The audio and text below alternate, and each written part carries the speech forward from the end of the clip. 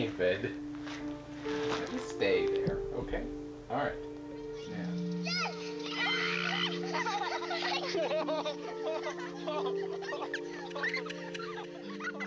It's changed their lives irrevocably.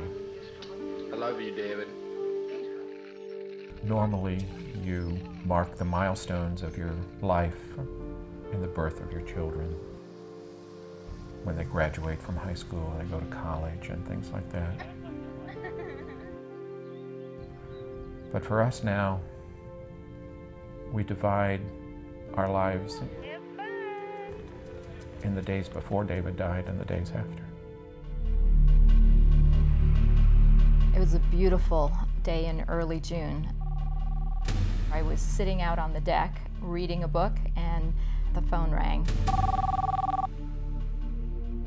The mother of one of David's friends said, "David's been here at the house. He was here earlier today swimming.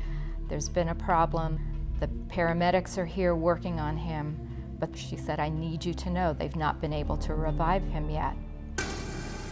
His older brother Josh and I got in the car. Somehow I found my way to the house. And as Josh and I got out of the car, we were walking up to the house, and there were paramedics wheeling David out on a gurney, trying to artificially help him breathe.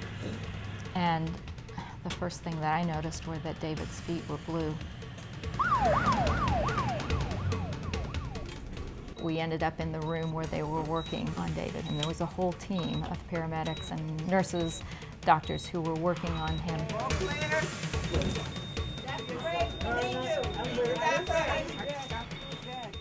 I could tell from the look in their eyes that they were saying, "We can't keep doing this, we can't keep going on."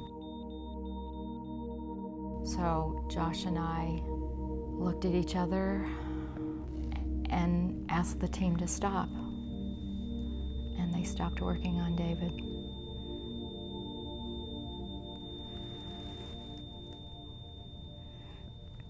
That was the hardest thing I've ever had to do in my life.